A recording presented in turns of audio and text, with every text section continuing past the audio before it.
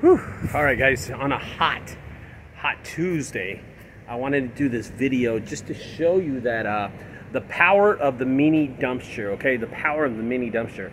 We're here in Frisco, Texas. Now, this neighborhood, you have to actually put a code in to come into this neighborhood. And I've been in this neighborhood for over the last month about 5 to 6 times. And that's only one reason, and the reason is that thing. The power of the mini dumpster. Okay, so I just set another mini dumpster. Check out these cones I put up. See, I always put cones and all my mini dumpsters. No, I'm lying. I found those mini dumpsters in my dumpster. But the point about it is that here's another mini dumpster rental right here for 150 bucks in this neighborhood. This is the third one in this neighborhood. But what's incredible about this, I've done over maybe 5 other junk removal single items in this neighborhood because of that dumpster.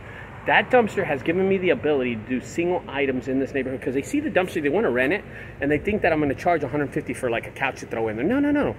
It's $75, $85 for a single item. So I talk to them, they call me, they give me a call, they see the phone number on it, and this is the magic and the power of the mini dumpster. This mini dumpster brings me so much business all the time, and I think I've told people the marketing that's behind this dumpster is incredible. I just set this down on properties and I let it do its thing.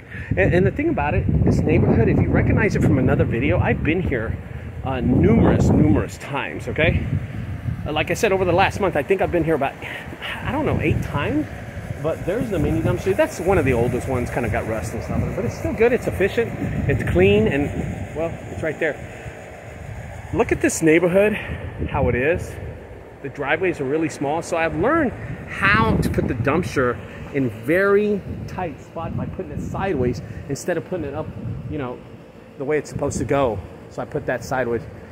Here's what's going to happen. A customer, another neighbor is going to drive by. They're going to see this dumpster and they're going to call it and they're going to go, wow, what a great idea. Check out this dumpster in this neighborhood. They'll see this dumpster and they'll give me a call. But they'll ask me questions like, well, I only got a TV. Can I put a TV in there? Well, no, ma'am. Why don't you just let me come out there? I'll charge you a cheaper price than 150 bucks, and then I don't have to drop the mini dumpster. I'll make money off a single item, and that's what I'll do. It's a better thing for me to do that. This is cool because last time I came here, I picked up the mini dumpster that was one street over, right? And I picked up that mini dumpster, and here's what I'll tell you what I did, okay? I picked up the mini dumpster, and then on the way out, I picked up a couch. So there it is. On the way in, when I dropped it off, I picked up 2 water heaters from my house. So I picked up 2 water heaters on the way in, dropping it off, and on the way out, picking it up like a week later, I picked up a couch. So there it is. The power of the mini dumpster is incredible.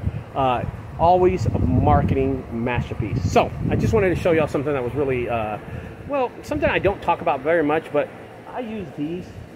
I don't make much money dropping them off. Where I make money is the marketing off of it. So a lot of people say, hey, I spend this much on Google AdWords. Well, here's my Google AdWords right there. All right, guys, I hope y'all enjoyed this video. I just wanted to show the power marketing of the mini dumpster. Bye-bye, guys. Don't forget to subscribe over there to the right side. On the left side, check out my other videos. I'll talk to y'all later.